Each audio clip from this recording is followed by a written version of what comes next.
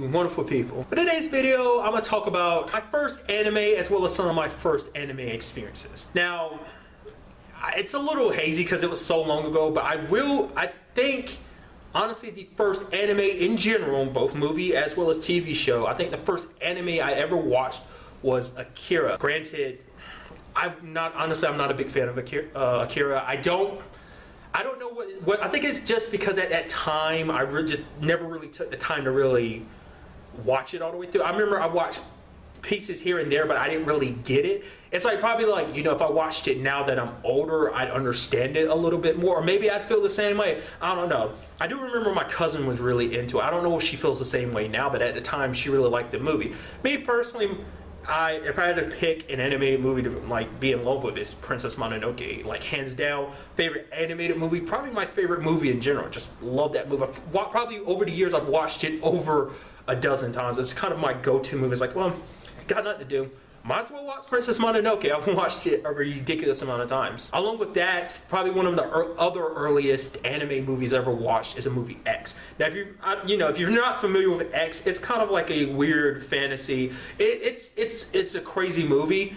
That was probably hands down my first experience with a movie where it's like, oh, not every movie has a happy ending. Because if you've never seen X, it has one of the most depressing endings ever. Just the way that movie unfolds. Granted, I know there was a series, and I think there's a manga too.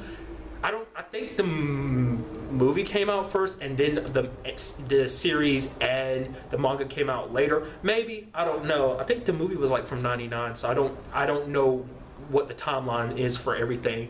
But I do know that the series is actually quite different than the movie, but it's been so long, I don't think I ever actually finished the series. But I mean, still a good movie from what I remember it. Like, I have not seen it in a very long time. But if we're going to break it down to just series, honestly, that's kind of up in the air too, because I don't remember whether I actually saw Sailor Moon first or Dragon Ball Z. I know I love Dragon Ball Z, because if you didn't know that about me, I was like a huge DBZ nerd back in the day. Like in 4th grade, that's around the time I watched Dragon Ball Z. That's all I cared about. There was only like 3 people in my class I could talk to about DBZ. It's like, oh yeah, the class is going outside to play. It's like, oh, can we stay in here and play a Dragon Ball Z game on the computer? Okay. Granted, this was a substitute, and you know, we kind of got chewed out for it when our teacher came back the next day. It's like, oh, we shouldn't have done that, but we did it anyway. So that's just how, like, you know, because there weren't that, like I said, it was just kind of a thing I had to keep to myself. It's like, oh, this super enjoyment about DBZ, because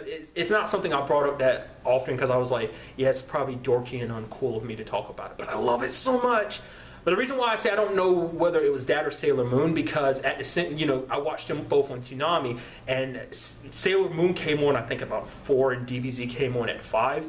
So I don't remember if I probably saw Sailor Moon first or Dragon Ball Z. I know I got really into Dragon Ball Z. Sadly, I never really got into Sailor Moon. I don't really know what it was. Maybe I think it's because obviously, well, I mean, obviously I'm not the main demographic for it. Like, I could be wrong. I'm pretty sure Sailor Moon's considered shoujo, isn't it? Whereas, you know, DBZ is more shonen, so it was kind of right up my alley. I am like more the DBZ demographic than I am Sailor Moon. Granted, I don't have a problem with Sailor Moon now. I've never seen anything of it since 4th grade, but you know, from, you know, what I've seen, because there was the most recent series that came back some time ago, that I was just like, oh, I mean, maybe I'll pop in with that. I don't know. One of those things, you grow up, you learn a little bit more, because at the time, I didn't realize all these things were anime. I didn't know what anime was. You know, I just thought it was a cartoon. I didn't realize, oh, it's actually a Japanese cartoon that someone had to buy the rights to so that they could bring it here and dub it, you know, and sell it for profit. Like, you know, like, there's a whole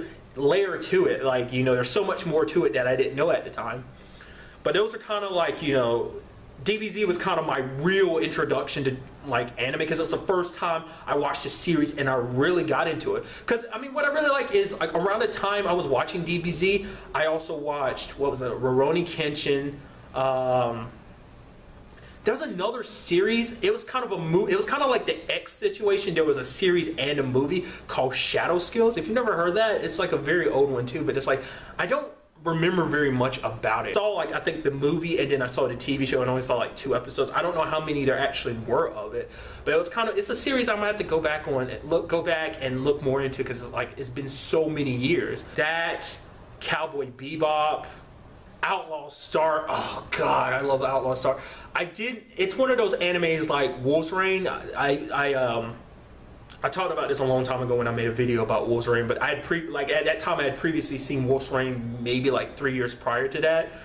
Outlaw Star I probably rewatched around that same time. So, you know, since it was like that was like 2 or 3 years ago I made a video. So it's probably been like 5 or 6 years since I saw either Outlaw Star or Wolf's Rain. So those are animes I'm gonna have to like go back and rewatch just because I like them a lot.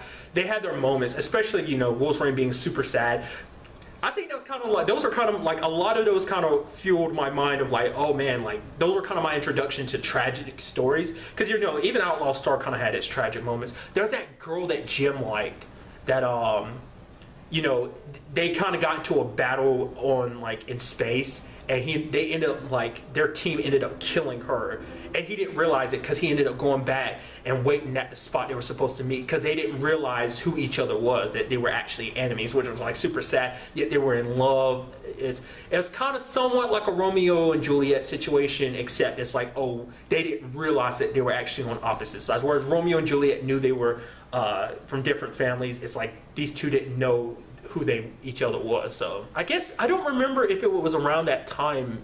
Maybe Inuyasha too. Yu Yu Hakusho. Oh, and I'm gonna have to go back for that series too, because there was quite a bit of Yu Yu Hakusho, especially like in the later arcs that I missed. I missed quite a bit of the final arc, which is basically that big tournament, basically deciding who was going to be the king of the demon world. And there was the arc before it. It was basically Yusuke had to hunt down an ex-spirit detective that was super strong. I think like, was it Kurama who said like that if you had to compare him to a demon, he was maybe like an S-class demon? I do remember that specifically. That was like, oh my, he's like that much of a badass.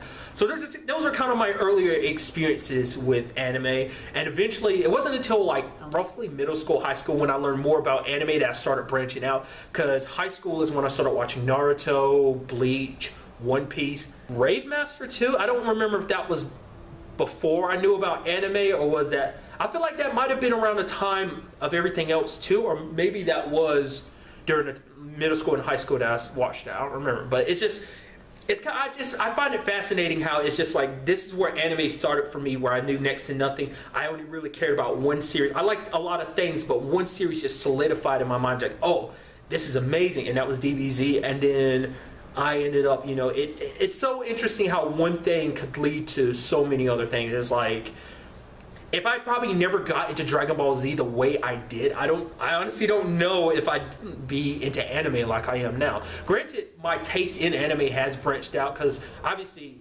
DBZ is like a heavily action series, but subsequently since then I've fallen and branched out more. Like originally, you could call DBZ what you want, fantasy, sci-fi, but like sci-fi is not a genre I was ever really into across anything, TV or like anime, because fantasy always was kind of more my genre. That and kind of supernatural. But I started getting more in, like branching out to more sci-fi stuff, more slice of life stuff. Had like romance, like that was never something I strived for when it came to like anime or manga, but it's something that, you know, as I've gotten older, it's like I like romance stories, like just because they have very interesting takes. Obviously you have your tropes of, it's like, oh, you're in love with this person but you're too embarrassed to actually tell them, so you go on this very long and expansive journey, and at the end of it you possibly may or may not get with that person, or you might end up being like, oh, I thought I loved them, but now I actually, truth be told, is I'm in love with this person. You know, like, you know, anime and manga have like their quote-unquote romance trope. So like I read and watch more comedy heavy series as well. So, you know, I find it interesting that my taste has branched out. Doesn't mean I won't, you know, I really invest myself in action series too, but I take time to not just appreciate the action aspects, but the characters themselves, to kind of get to know them and love them. Like, you know, DBZ was my first time getting to learn about these characters, getting to know about their personalities, as well as, you know, kind of falling in love with them for being who they are. Not just because of the action, which that helps a lot, but it also was kind of like, you know, I don't know, you kind of get what I mean, right?